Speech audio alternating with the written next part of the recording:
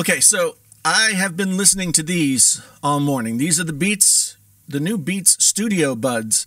And, listening to them got me thinking. We've been talking a lot about lossless audio. We've been talking about spatial audio. We've been talking about all this kind of stuff. And in the specter in the back of everything is seemingly like audiophile. Like, I've called myself an audiophile, for lack of a better term, at times. And the problem with that phrase is that audiophile doesn't necessarily connote fan of music. I mean, yes, you are a fan of music if you're an audiophile, but audiophile means something more than just liking music. To be an audiophile, I guess you kind of have to also be into the hobby of collecting gear and discussing it or something like that. I mean, there are forums online that are, it doesn't matter what it is. There's forums online talking about like guitars. There's forums online talking about smartphones. There's forums online talking about just about anything out there. And there are also forums online talking about stuff that would fall under the category of, audiophile. But in my experience, those forums and those discussions are never actually all that much about music. I'm not saying, again, that audiophiles are not music fans. They are most definitely music fans, but audiophiles are hobbyists.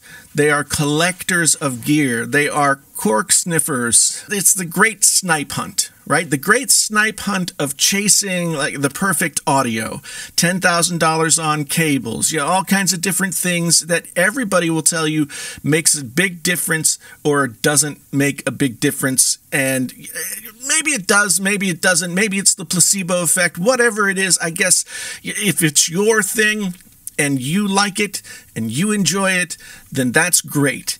But I'm reluctant to talk about music when talking about something that might fall under the category of audiophile. Like these headphones here would not be audiophile headphones.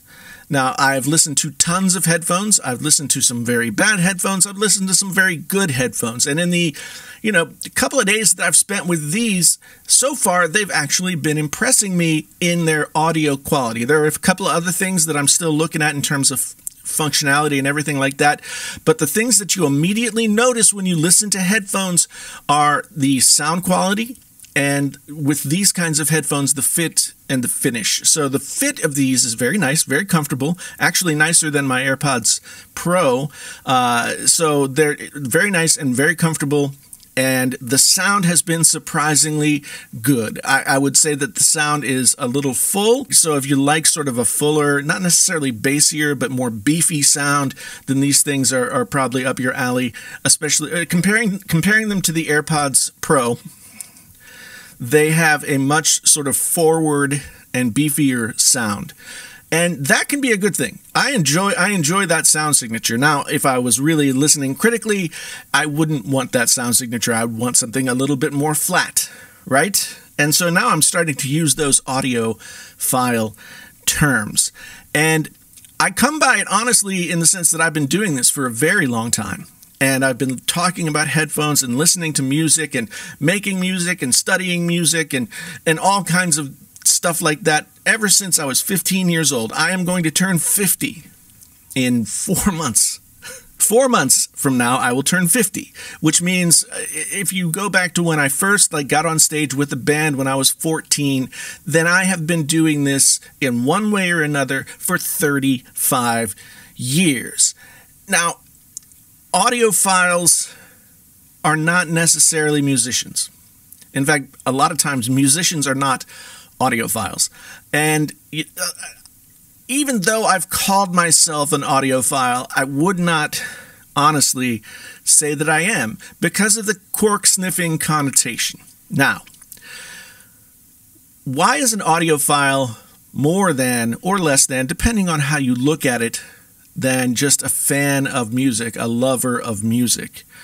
Why is it not a good thing to be an audiophile? Well, because I think a lot of times when you're an audiophile, whether it's with headphones and DACs and amps or receivers or, power amps and giant speakers or whatever it is. A lot of times when that becomes your focus and you're on the great snipe hunt to find the perfect gear to reproduce the music perfectly, then you lose track of the music. You lose track of what it is that you have gotten to that point for.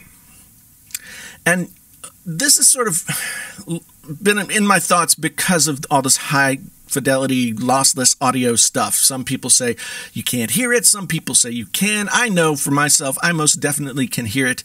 I know that if you've listened to music for a long time, you've critically listened, you've trained yourself to be able to hear, all of the little bits and pieces and parts of stuff that you can hear it. But all this talk about lossless audio has got me thinking about whether or not lossless audio matters. And that has got me thinking about whether or not audiophiles or being an audiophile even is worth it. And the answer is no. Music is not something that is made better by the devices through which it plays. Music is the constant in this sort of equation, right? Music is the immutable thing. You take a recording of a piece of music, and it doesn't matter if that piece of music was recorded yesterday or if it was recorded in 1952 by Hank Williams. If that music successfully engages your emotions, gets you moving or gets you feeling something or gets you longing for a lost loved one or whatever it does, it doesn't matter what it's playing through. And that, to me, is what gets lost in all of this discussion. Lossless audio doesn't matter, okay? Lossless audio doesn't matter. Spatial audio doesn't matter. They're both things that can enhance your enjoyment of music, potentially. The gear that you're listening to doesn't matter.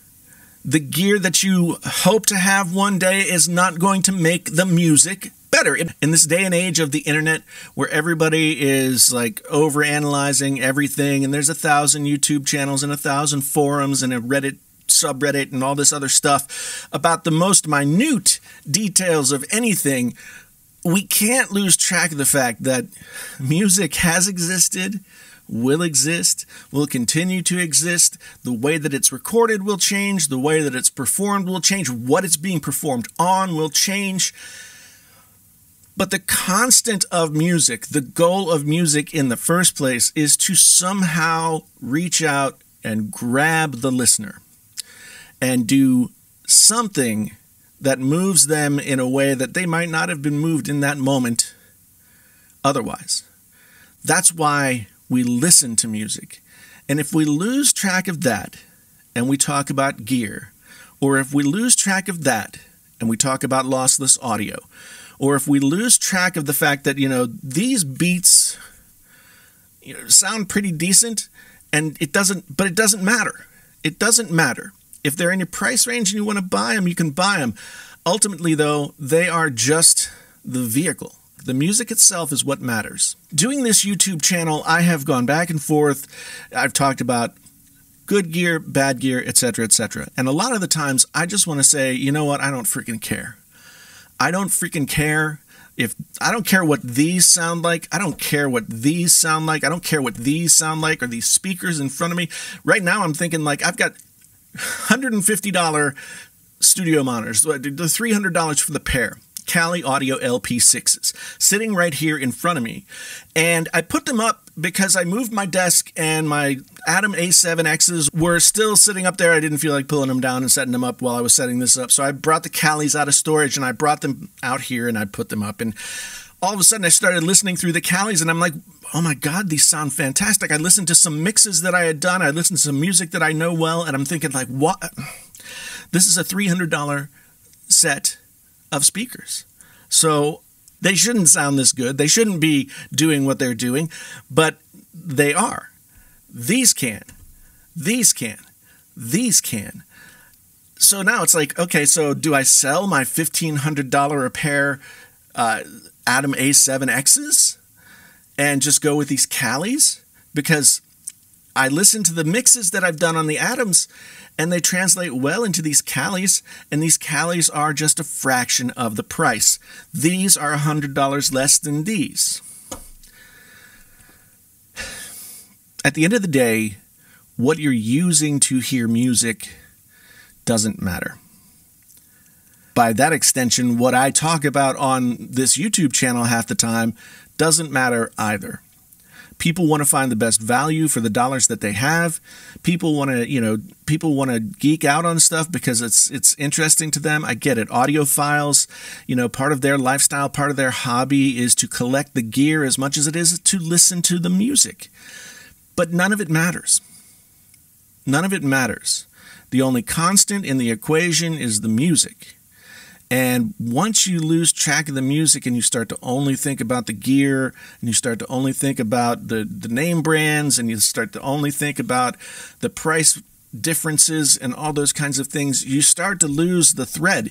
You start to lose the whole idea of what you're trying to accomplish in the first place. When you're listening to music, when you're making music, what you're trying to accomplish in the first place is to, if you're making it, express yourself. If you're listening to it, somehow appreciate the expression that someone else has made. Music is a connection. All art is about connection. If we look at the vehicles that take us to the destination and lose sight of the destination itself, then the vehicle doesn't matter anymore. If you classify yourself as an audiophile, I suppose that's fine. But I caution you to listen to the music and not get hung up in the gear, because I've done that. And I got to be honest, I have lessened the pleasure that I get from music over the years by fretting over the speakers that I'm listening to, or the headphones that I have on my head, or whatever that is. Okay, I have put the gear first and lost sight of the music and the experience of listening to it and what I can gain from that. So if you count yourself as an audiophile, keep that in mind. If you count yourself as a music lover, but you somehow feel like inferior because you don't know everything about everything, you can't afford the super expensive gear, you can only afford this, you can only afford that, none of that matters. Don't lose sight of the music. Yes, we'll talk about the gear. Yes, we'll talk about all the minutia, all of the this, that, or the other thing. How does this compare to that? But in the end, let's remember that we're also talking about music. In fact, down in the comments below, tell me the song or the album or the artist that really spurred you to become a music lover. Not an audiophile, not any sort of esoteric thing, but a music lover. Let me know what that is down there in the comments, and we'll have an interesting discussion. I'm really looking forward to it. Thanks so much for listening. I mean, this is just me extemporaneously discussing something that's been on my mind, but until the next time, I'm out.